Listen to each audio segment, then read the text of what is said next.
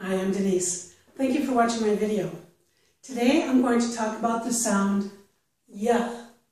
This is the sound that is often made by the letter Y. In some textbooks you may see the sound represented this way. The IPA represents it this way though, okay? So it's all often made by the letter Y. It is the sound Y. I'm going to talk about how to make this sound. I will talk about which letters make this sound. The letter Y is not the only letter that makes this sound, okay? So I'll give you some other letters that also make the sound.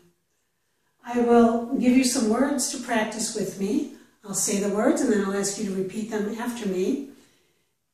And I will give you some minimal pairs, words that sound the same other than one sound in each pair of words, okay? And I will give you some sentences to practice with me. So let me start with how to make this sound. Okay.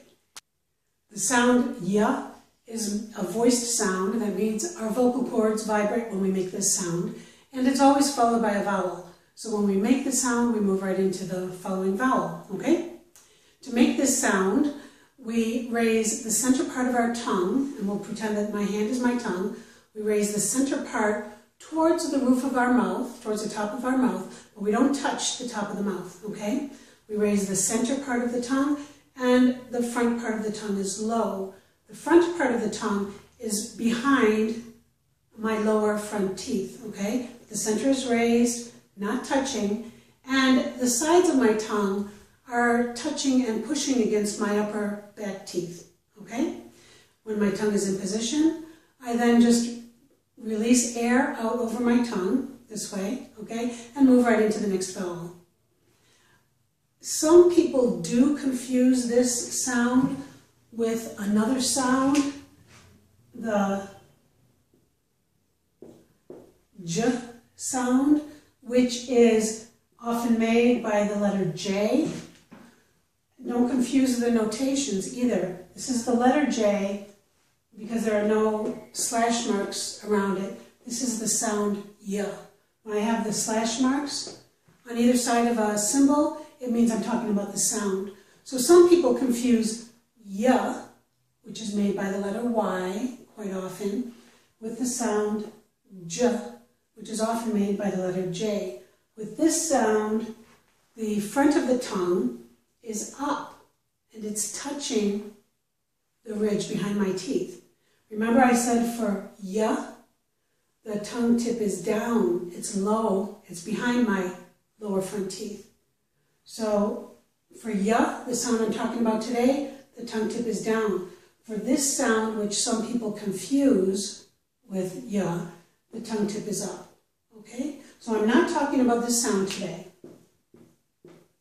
Okay? I'm talking about Y. So please practice with me. Raise the center of your tongue, lower the front part and behind your lower front teeth. Let the sides of your tongue push against your upper front teeth. Y, Y, Y. And move right into the next vowel. For instance, you, or yo, or ye. Okay? All right, enough of that. Let's go right into seeing which letters make this sound.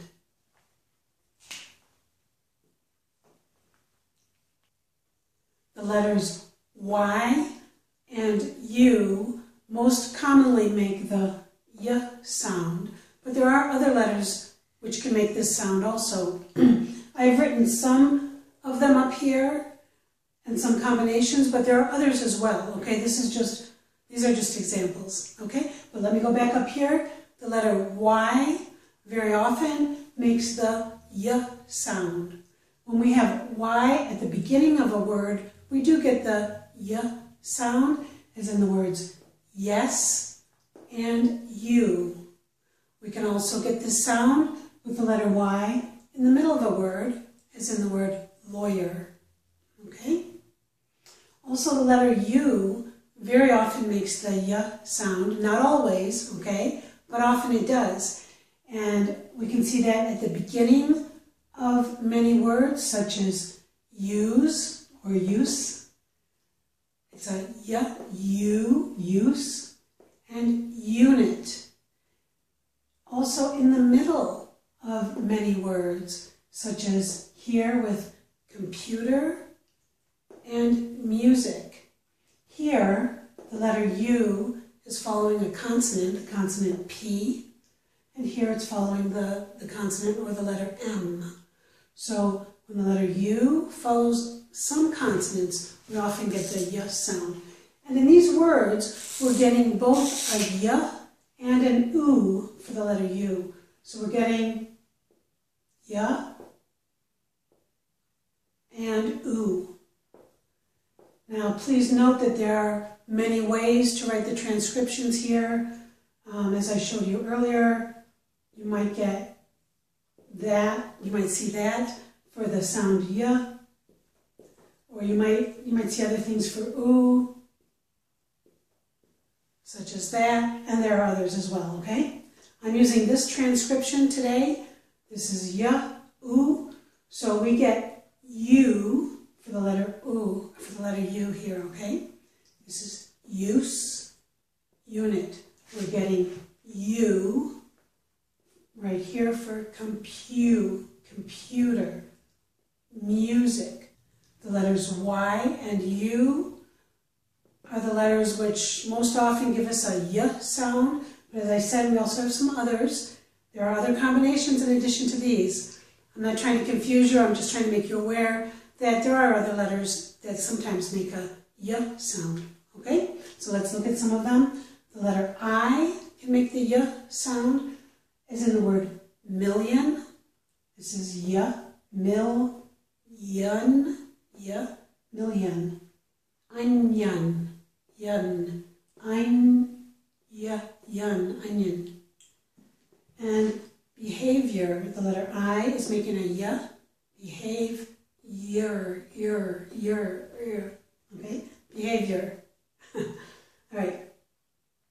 Sometimes we see the combination E-A-U, such as in the word beautiful. And here I'm getting U. I'm getting the Y and an U sound. Beautiful. Okay? Here we have just EU. There's no A here. Is in the word euro. Okay? In English, this word starts with a Y sound. Euro. And sometimes we see it written with a capital letter E. Okay? Euro. Also, sometimes with the letter combination EU is in the word few. And here I'm getting Y-U. Few. Nephew. Okay? Now, I do want to let you know, though, we can have these letter combinations and have other sounds as well. Okay? So, again, I don't want to confuse you. I just want you to make you aware that there are different combinations of letters which give us the Y sound. In addition to the letters we have just seen, there are several vowel sounds which often give us the Y sound. Okay? These are the vowels E, A, I, Oi. Now, I'm saying these sounds can give us Y because these sounds can be represented by several different letters. So I don't want to just tell you, the letter E or the letter I or the letter A, okay? It's the vowel sound. For instance, this sound E, I have represented with the two letters E here in the word see. Here I've represented that same sound with one E in the word create, okay? So these sounds can be represented by several letters. Here I have represented the sound A with the letters A-Y in the word say.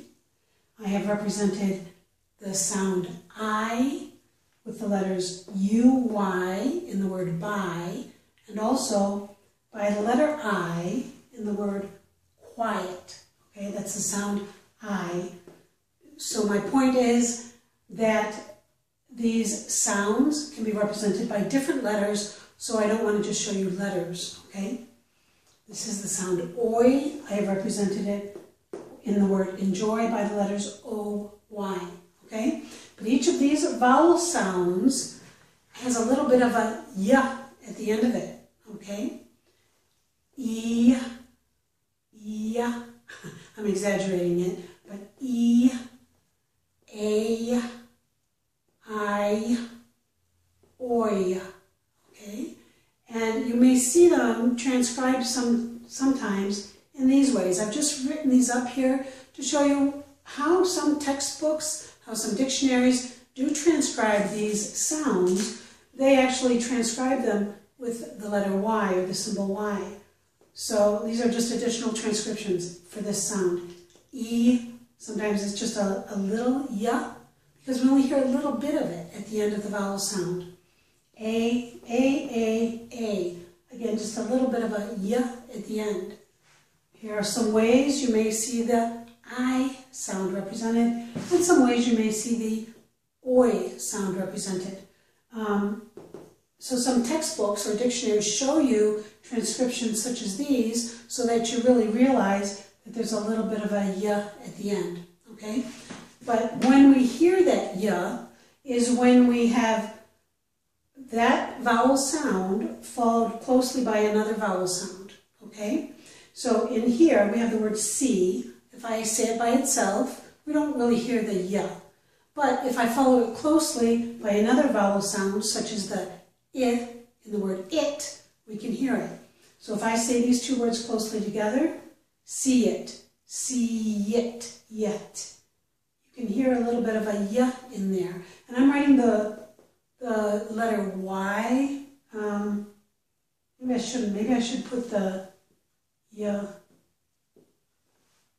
Okay, you can think of it either way. I've been using y. I guess I should continue, right? Okay. When I say these two words closely together, see it, see ya. You can hear the y in there. Now, if I only say the word see, you don't really hear it. But see it, if I say it closely together, we can hear it. And it's the same with each of these others. If I join these words closely together, then we can hear the y, okay? If I say the word say by itself, we don't hear it. If I join it closely with another vowel sound, then we can hear it. Say it, say it, say it. By itself, no, say. Or it by itself, no. Of course, there's no y. But joined closely together, we can hear it. Say it, say it, say it. Buy it, buy it. We only hear the y if we join those two words closely together. Enjoy it. Same thing here. If we join these two words, enjoy and it, closely together, we can hear the y. But if I just say the word enjoy by itself, we don't really hear it. So this happens when we have a vowel sound, one of these vowel sounds, joined closely to a following vowel sound, okay? Such as in a following word, or can even be in the same word but in a following syllable. This word has two syllables. Create.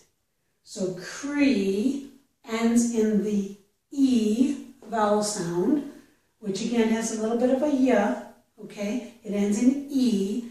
The next syllable begins with a vowel sound A, eight, create. When I join these closely together, we can often hear the y. Create, yate, create. Now we don't exaggerate that sound, no, this is, we can say this word without making the y. Create, create. But when we join it closely together, create, you can hear it. Here's another example in the word quiet, quiet. This is a two-syllable word, quiet. The first syllable ends in the I vowel sound, which of course has a little bit of a y. I'm circling the Y, but it's a y sound. Qui. And the next syllable begins with a vowel sound eh. So when I put these closely together, quiet, quiet, quiet. You can hear a little bit of a y. Okay? So these are just some examples where these vowel sounds can sometimes give us a y sound when the vowel sound up here is joined closely to a following vowel sound, either in a new word or in a new syllable. Okay? The letter Y does not always make a y sound. Y is a consonant sound, as at the beginning of the word yes, but very often the letter Y makes a vowel sound, as in these examples up here. This can occur at the end of a word, such as in the word happy. We have the letter Y, and it's making an E sound, happy. Or it can happen in the middle of a word, such as in the word gym, where the letter Y is making an I sound. So the letter Y often makes a vowel sound and not a consonant y sound. So here are some examples, okay? This is the vowel sound E, and we get that in the word happy with the letter Y. Here in the word money, we get E with the letters EY, money. This is the vowel sound I, and we get that in the word gym. This is short for gymnasium, but gym, we have the I sound, and also in the word typical, typical, we get the I sound. We get the vowel sound A in the word day with the letters AY, and in the word they with the letters EY. Here we have the vowel sound I, and we get this in the word my with the letter Y, and also in the word type with the letter Y, type. And here we have the oi vowel sound, and we can get that, or we do get that, in the word boy with the letters OY, and in the word enjoy with the letters OY. So the letter Y very often makes a vowel sound. It does not make the y consonant sound. Okay, well, let's go on and practice some words that do have the y sound. Okay? Okay, it's time to practice some words with me. I would like to practice with you now some words containing the y sound. The words in the first column have y at the beginning of the word, and the words in the second column have y in the middle of the word. And I have underlined the letter or letters which make the y sound, okay? And over here, some of the letters U make a y sound, and some of them make a U sound. So I've written that over here, okay? So this is cellular, it's y, cellular, cellular, and this is U, compute. So it's U, computer, all right? And I haven't written that for everything, but for these I have, okay? Over here we have 4 words beginning with the letter Y, 1 word beginning with EU, and 3 words beginning with the letter U. In this word, only the first letter U makes the y sound. The second one does not, okay? All right, please repeat these words after me. Year, year. Yes, yes. You, you. Yellow, yellow. Euro, euro. Use, use. Usual, usual. University, university. Okay? Next column. Lawyer, lawyer. Cellular, cellular. Computer, computer. Document, document. Menu, menu. Music, music, million, million, popular, popular. Okay? Alrighty. Please repeat these sentences also, okay? You wore yellow yesterday, didn't you? You wore yellow yesterday, didn't you? Okay. How many euros did you use in that machine? How many euros did you use in that machine? You went to the university last year. You went to the university last year. Okay?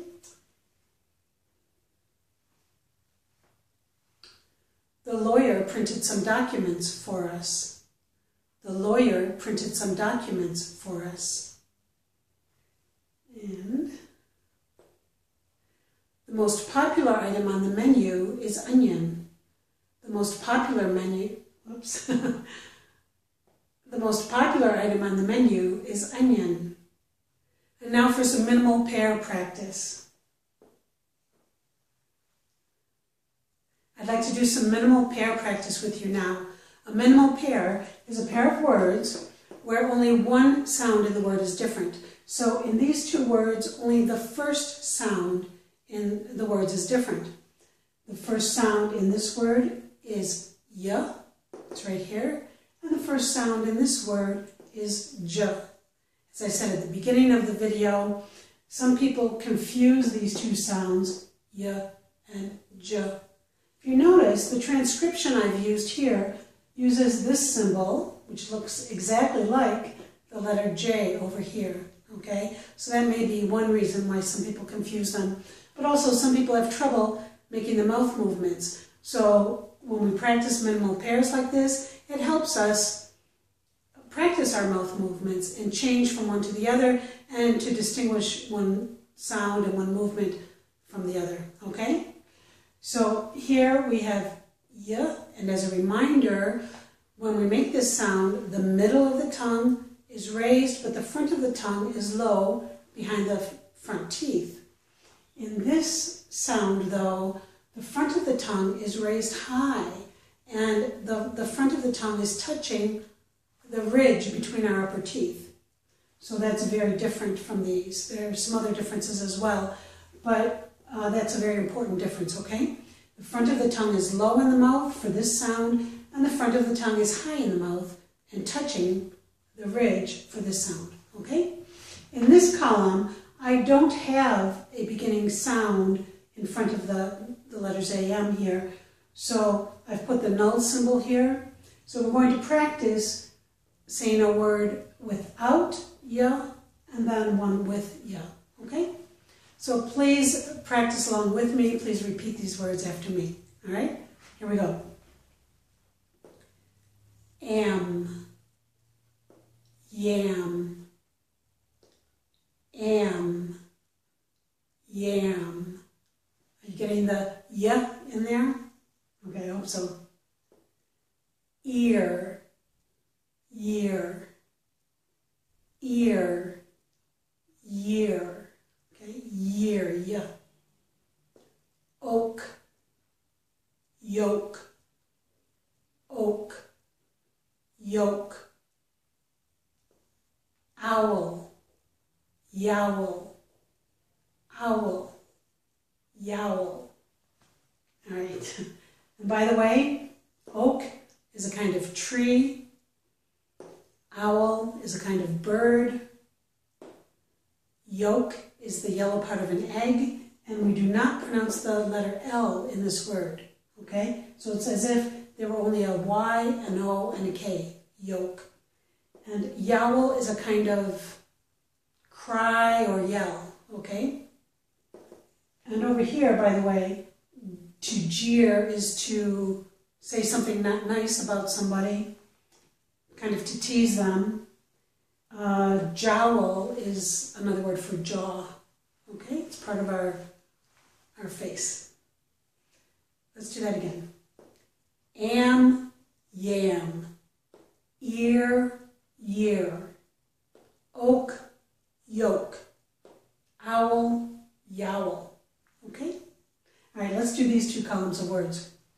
So here we have y, j, yam, jam, yam, jam, year, jeer, year, jeer. Remember, for the j, we're touching the top of our mouth for the d part of this sound. Yoke, joke, yoke, joke. Yowl, jowl, yowl, jowl. All right, let's try the three words across, okay? Am, yam, jam. Ear, year, jeer. Oak, oak, yoke, joke. Owl, yowl, jowl. All right, I hope that practice helps you. And let's move on and do some sentences now. Finally, it's time to practice some sentences. I'd like to practice saying some sentences with you now, and each sentence contains words with the y sound. I have underlined the letters in the words that make the y sound, so I hope that will help you. And first, before reading the sentences, I will read the words with y and ask you to please repeat them after me, okay? So please repeat. Nephew, nephew. Few, few. Interviews, interviews. January, January. Huge, huge. Venue, venue. Popular, popular. Music, music. Beautiful, beautiful. Medallions, medallions. Valued, valued. Million, million. Lawyer, lawyer. Used, used. Computer, computer. Evaluate, evaluate. Document, document. Annual, annual. Onion, onion. University, university. Year, year. Okay, and now for the sentences. Please repeat the sentences after me as well, okay? Here we go. First time I'll do it a little bit more slowly than the second time a little bit faster, okay? All right, here we go. My nephew had a few interviews in January. My nephew had a few interviews in January. This huge venue is a popular place for music festivals. This huge venue is a popular place for music festivals. The beautiful medallions were valued at $1 million. The beautiful medallions were valued at $1 million. The lawyer used his computer to evaluate the document. I don't know if you can see the words and see me at the same time. Okay. The lawyer used his computer to evaluate the document. All right? Okay.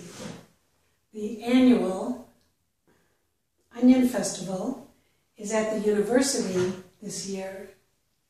The annual Onion Festival is at the university this year. Okay, that's it. That's the end. Thank you so much for watching this video. I hope you liked it. If so, please hit that like button, please subscribe, and please share this with all your friends, okay? Also, please take a look in the description box. I have a link there to donate if that's something that you might be interested in doing. There's also information about some good dictionaries there that some people have asked me about, okay? Thank you so much for watching. I hope to see you next time, and I really hope that all of this stuff helped you, okay? Alrighty, bye-bye.